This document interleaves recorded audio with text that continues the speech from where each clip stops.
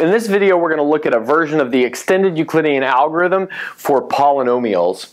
So let's just recall that if we've got two polynomials f and g of x that are inside a polynomial ring over a field, so like k adjoint x, then we can always take a combination of those two polynomials to achieve their greatest common divisor.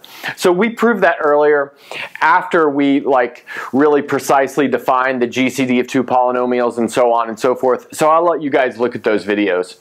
So what we want to do now is find these polynomials a and b that achieve this combination to produce the greatest common divisor. And we're going to do that 3 different times. We're going to do it over the rationals adjoint x, we're going to do it over z2 adjoint x, and over z11 adjoint x. So recall that zp is a field if and only if p is prime. So that's why I've chose 2 and 11.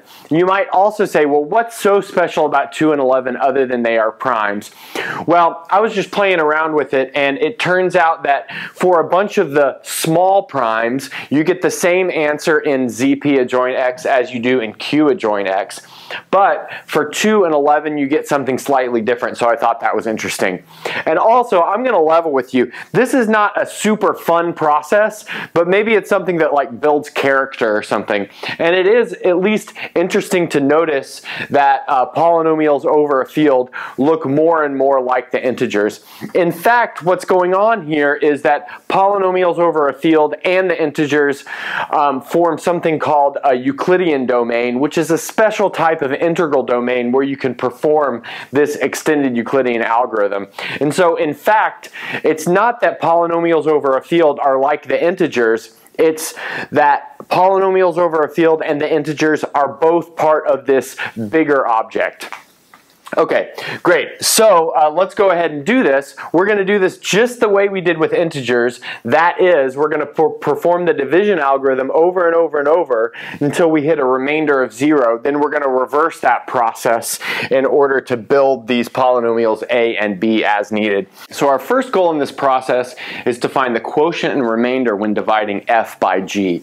In other words, we want to write f of x equal to some polynomial times g of x plus some other polynomial. So this will be the quotient and this will be the remainder.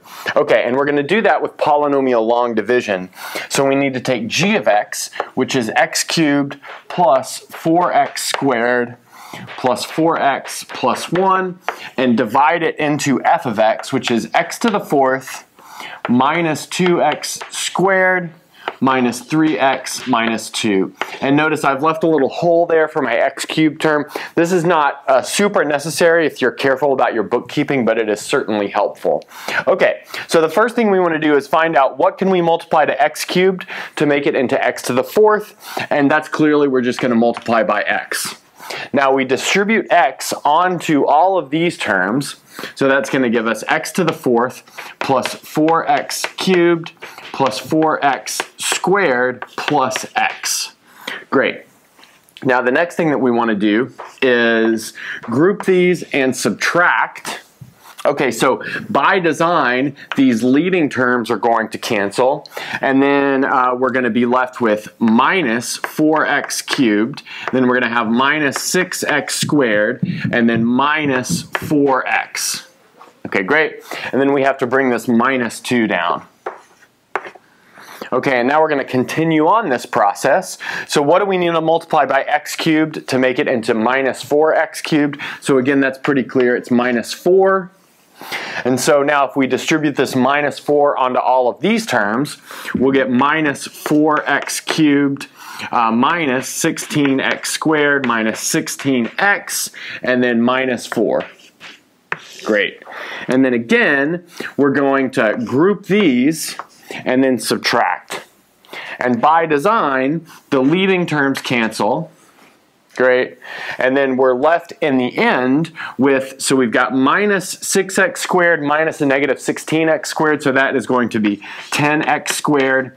And then likewise, we're going to have 12x plus 2. So this guy right here is our quotient, so we can put that right here. So we have x minus 4, and this guy down here is our remainder. So we can write this as 10 x squared plus 12x plus 2. And now continuing in the Euclidean algorithm, our next step will be divide our g of x, which was our old divisor, by our 10x squared plus 12x plus 2, which is our first remainder. Okay, so I'll clean up this bit of the board and we'll do that calculation. So like I said, the next thing that we want to do is write g of x equals something times 10x squared plus 12x plus 2 plus a remainder. So just as we do with the Euclidean algorithm for numbers, we're doing it for polynomials. So our old divisor becomes our new dividend, and then our old remainder becomes our new divisor. Okay, good. So let's see what it's going to take to do that. We're going to divide 10x squared plus 12x plus 2 into g of x. So let's recall g of x has this form. So it's going to be x cubed plus 4x squared plus 4x plus 1. Okay. So what do we need to multiply by 10x squared to get x cubed? Well, that's pretty clear. That's going to be 1 over 10 times x. So let's see what that's going to give us. That's going to give us an x cubed here. And then it'll give us 12 over 10 x squared. But notice 12 over 10 is the same thing as 6 over 5. So we have 6 over 5 x squared. And then 2 over 10 x, but that's the same thing as 1 over 5 x. And now we need to group these and subtract. So notice here the x cubed terms are going to cancel. And then we have 4x squared minus 6 over 5x squared. So notice that's 20 over 5 minus 6 over 5. So that's going to be 14 over 5x squared. And then we have another 20 over 5 minus 1 over 5. So that's going to be 19 over 5x. Then bring this 1 down, so plus 1. Now what do we multiply by 10x squared to give us 14 over 5x squared? So what's going to work here is 7 over 25. So let's just make sure that works. So notice 10 over 25 is going to give us 2 over 5. Take that 2 in the numerator and multiply by 7, and that's going to give us 14. So that totally works. So distributing through, here we'll get 14 over 5x squared. And then let's see what we get for here. This is going to be 84 over 5. 12 times 7 is 84. 84 over 25, I should say. Good, and then here we'll get 14 over 25. And then, just like before, we need to group and subtract. So the leading terms cancel. So 19 over 5 is the same thing as 95 over 25. So 95 over 25 minus 84 over 25 is going to be 11 over 25x. Okay? And then notice that 1 is the same thing as 25 over 25, so that is going to be 11 over 25. Now notice this degree is smaller than this degree, so that means we're done, and that's our remainder. So we have quotient and new remainder. So notice this, we can write 1 over 10 x plus 7 over 25. That's our quotient. And then our remainder, I'll go ahead and take this 1125 out and write this as x plus 1.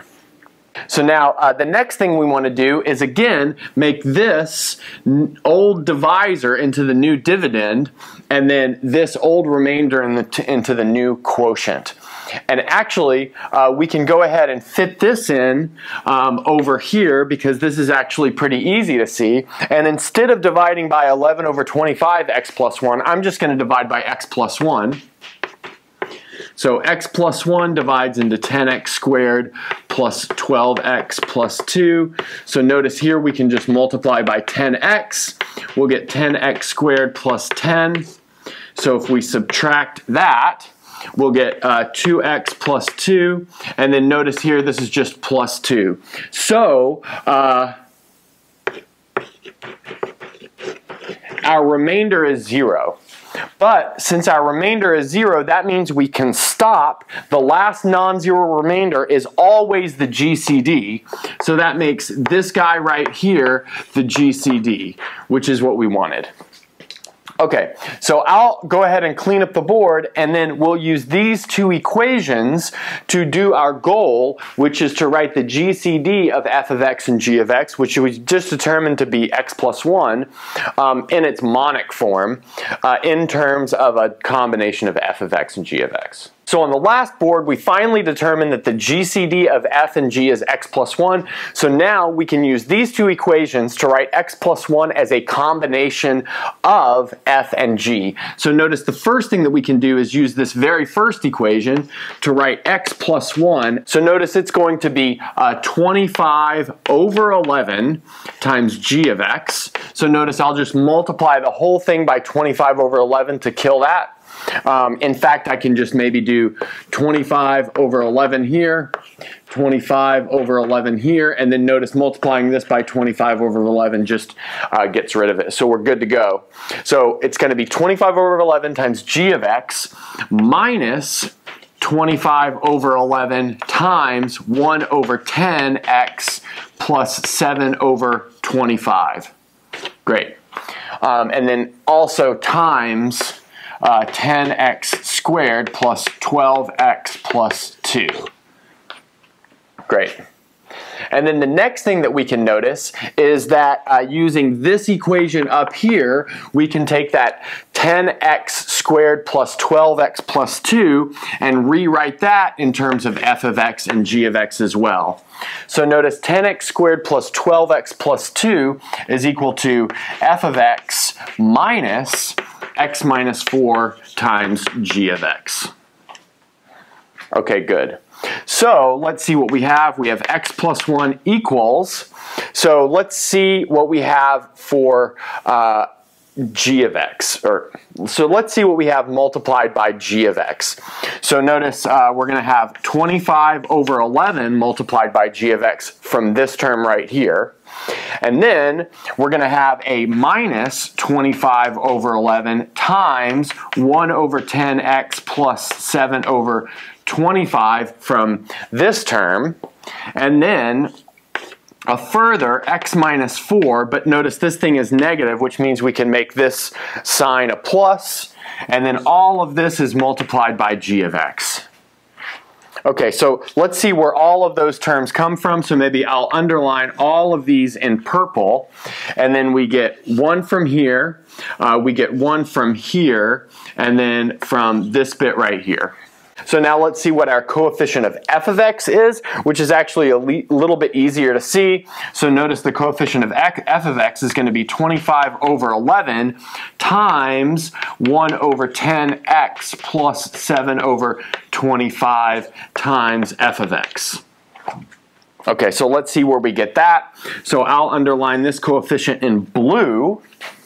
And notice we can get that just from this bit right here. Okay, great.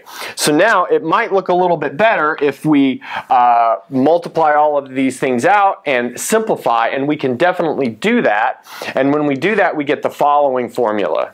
So we'll get 5x squared over 22 minus 3x over 11 minus 3 over 11 times g of x.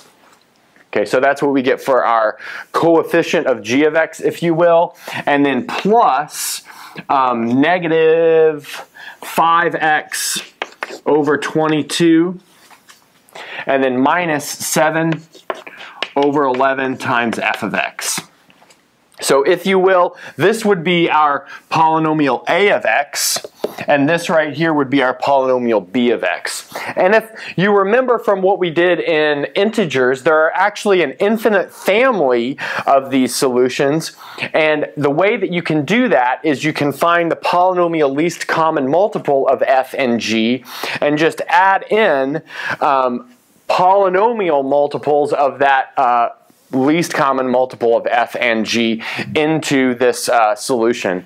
So I'm not going to do that, and I'm not going to do that because this is already kind of enough work, and I think this is illuminating enough to see that we've written the GCD of f and g as a combination of f and g. So, but here we've just done it over the rational numbers, so we still need to do it over z2 and z11. So let's go ahead and put a check mark here because we're good to go, and now let's move on to what's happening over z2. So now let's see what's happening over z2. So over z2, we should rewrite everything where we have reduced all our coefficients. So notice this is going to turn into x to the fourth, and then negative 2 is the same thing as 0 in z2 because it's even. Negative 3 is the same thing as 1 in z2 because it's odd. So it's x to the fourth plus x. Okay. Oh, and then I should say 2 is 0 because it's even. And now let's notice that g of x is equal to x cubed plus 1. Great. But the next thing to notice is that we can write f of x as x times x cubed plus 1. In other words, as x times g of x, which tells us that g of x divides f of x. In other words, the GCD of f of x and g of x is just equal to g of x itself, which is x cubed plus 1. Yeah. Okay, good. So we get another GCD if we're working over z2. Okay, so I'm going to clean up the board, and then we're going to look at what's happening over z11 as well. So we just determined the polynomial GCD in z2, and it turns out that f of x and, well, g of x divided f of x, which actually makes it very, very easy to write which makes it very, very easy to write the GCD as a multiple of f and g. We can just take it to be g itself. So there's nothing really to do there. Now we're going to look over z11. So we're going to start back at this point, which was our calculation over q, but we're going to reduce this mod z11 first. So notice over z11, 10 is the same thing as negative 1, so I'm going to make that negative x squared. And 12 is the same thing as 1, so I'm going to make that the same thing as x. So now we're going to continue performing the Euclidean algorithm. In other words, we want to divide this negative x squared plus x plus 2 into g of x. So we have negative x squared plus x plus 2 divided into g of x, which is this thing right here, x cubed plus 4x squared plus 4x plus 1. Okay. So what do we need to multiply to negative x squared to turn it into x cubed? Well, that's going to be negative x. So let's see what we get when we do that. So distributing, we'll have x cubed, and then we'll have minus x squared minus 2x. Okay, so now we need to group and subtract. So let's see, that's going to give us 5x squared, and then plus 6x plus 1. Now, we need to maybe here multiply by negative 5. And let's see what we get when we do that. So distributing, we'll get 5x squared minus 5x minus 10. And so now let's go ahead and group and subtract again. So notice 5 minus 5 is 0. 6x minus a negative 5x is going to be 11x. And 1 minus a negative 10 is going to be 11. But then recall that we're working in z11, so this thing is 0. So in other words, this quotient is perfect. There is no remainder. So that means the last non-zero remainder is this guy right here. So that's our last non-zero remainder, which makes this thing the GCD.